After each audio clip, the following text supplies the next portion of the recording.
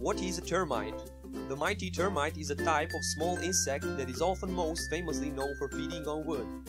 Termites are usually brown, gray, or white in color, similar to ants and bees. Termites live in colonies where each member has its own special job. Termite colonies have three kinds of groups: workers, soldiers, and royalty, king and queen. Worker and soldier termites are very small, but some, like the queen, can be bigger.